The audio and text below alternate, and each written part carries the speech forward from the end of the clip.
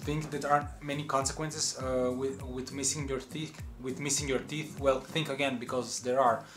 In this video we're gonna talk about what are the main consequences when you lose one or more of your teeth. So if you stick till the end of this video, you will learn about what happens what happens when you lose one or more of your teeth if you are in this situation, what side effects do happen in the mouth and on your face, and how can you reverse that to your back to normal. Missing teeth can affect jaw function. They also affect your occlusion, which means the connection between the upper lower jaw, and they missing teeth also have a connection between your temporomandibular joint, which is the two joints that you use to chew your food, which are connected to your lower jaw, where the upper lower jaw are opening. Why do you need all your teeth? With loss of one or more teeth, there is a opening between your neighboring teeth. So people think this is just an aesthetic thing, but it's not true.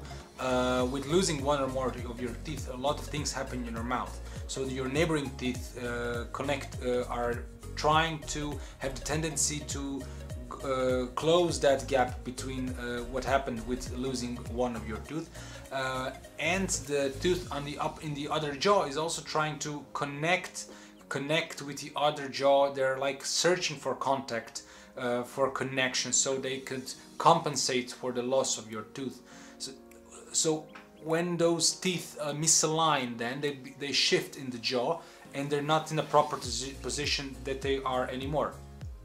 This is a problem, because then the surfaces of the tooth also change, because the tooth goes misaligned. This is not only an aesthetical problem anymore, this becomes a functional problem, because your part of the tooth that's been beneath the gums and in the bone also comes a little bit out, resulting in more tooth surface where food retention can happen, which can lead to, and more spaces are opened also between the neighboring teeth, because it's a domino effect. One tooth misaligns, then the other and another, all try to compensate for the loss of one tooth. So a domino effect happens, a slight domino effect, but with every tooth loss, this domino effect grows larger and larger, with the problems of creating new gaps between neighboring teeth and new places where food retention can happen, and new places where gum recession can happen, and that can lead to gingivitis, periodontitis, and even tooth loss. So what happens? Your tooth shifts at first. Your teeth shift first, change their position in the jawbone. They turn, they twist, they angulate themselves. They really try to fill that gap from your neighboring tooth that has been lost via various reasons. So when they angulate themselves or grow out of the other part of the jaw, they're really just opening a space between, opening the surface of the tooth that has been normally positioned below the gum level, below the gingival level, inside even the bone sometimes. So when they erupt or misalign some parts, when they misalign, they expose those areas, and those areas are not meant or designed via nature to be outside of your bone or outside your gums. So these are new retention areas for food to be retained, to stay there, and to create more gingivitis, periodontitis, caries, tooth decay, and more tooth loss, resulting in even larger cascade reaction of failure. Next thing that happens is you lose your jawbone. Why? Because the human body is excellent in preserving stuff, in preserving things, tissues, organisms, and energy. And when you lose your tooth, the bone that has been supporting the tooth has no signals anymore coming from the tooth itself, that there's something that needs to be supported, and the bone disappears slowly over time. This is what happens when you, after several, let's say, months or years, are planning to do a implant placement in this area where you lost your tooth over some period of years, let's say, and there's not sufficient bone anymore. Why? Because the organ, your body has chosen to remove that bone tissue from that area, to resorb it, to resorb those bones, because it's not needed anymore for this situation, because there is no teeth anymore which it needs to be supported with bone volume. So this is why bone grafting procedures are necessary in some times. Soft tissue issues also occur. In fact, when you lose your tooth, your soft tissue also goes down following your bone tissue, and that can also happen on your neighboring teeth because they shift, they change in position, and your gums are not anymore so nicely aesthetically positioned around your neighboring teeth as well. So sometimes they require a periodontal or periodontal surgical treatment to restore it to a normal value. But the biggest thing that happens, actually, what patients do not notice anymore, that a change in their facial appearance, especially in the lower third of your face. Well, what does it mean? The lower third of the face refers that area from lower part of the nose, from the base of the nose, not the base, from the lower part of the nose here to the jaw, to your chin, like here. This is the lower third of your, they think this is the lower third of your face. When you lose your teeth, let's say from upper and lower jaw, your lower third then, when it compensates with angulation of other teeth or with bone loss or something, compensates, okay, these things happen. But over time you lose slightly your vertical dimension of your lower jaw, resulting in lowering your vertical dimension of your lower face.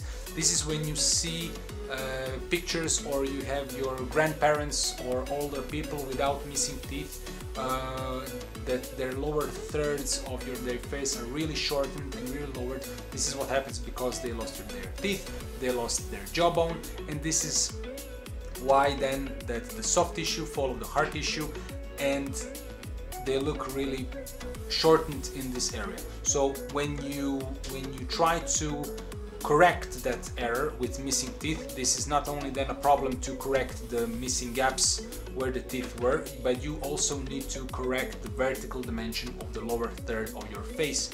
So when you want to have a restorative procedure done, so a proper rehabilitation done, and you have lost more than 1, 2, 3, 4 or more teeth, a therapy for vertical dimension is almost always necessary.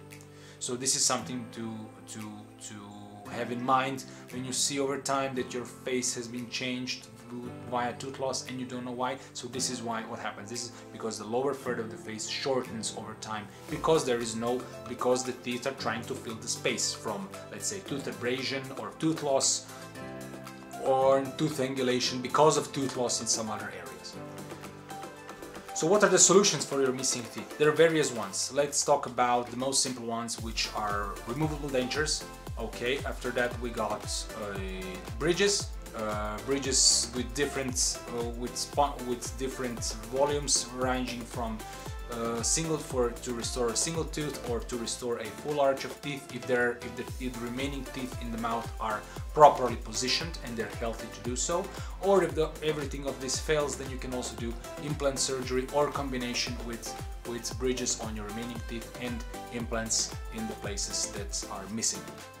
I really hope you like this video and you have more information now what happens with tooth loss, and you will decide to visit your dentist to help you treat your problem, and that you have a normal, better, natural and more healthier smile, and you lose any other problems. One thing also, the other thing that also happens with when you lose your vertical dimension is that when you lose your vertical dimension, something else is affected with that vertical dimension, and this is your temporomandibular joint, the two joints that connect your lower jaw to your head.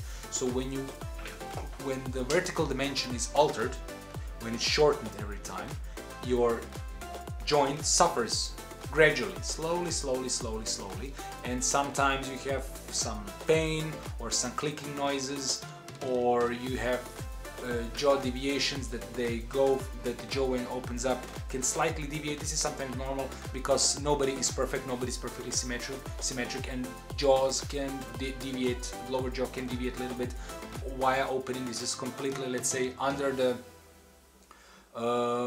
it's completely viable. It's completely viable to do have a slight deviation. But when the deviation and pain and clicking noises and some other complications and pain via opening happen because of tooth loss, then this is something that needs to be treated as soon as possible, so you can reduce more and more problems that can happen because of this tooth loss. I really hope you like this video and you learn more about tooth loss and what consequences does tooth loss has in the long term. I hope you click the like and subscribe button, and check out my other videos regarding bridges, implants and all those restorative materials that can help you to restore your missing teeth and to gain more information what is the best dental solution for you. I hope to see you in my future videos. Leave a comment in the comment section down below and see you soon. Bye.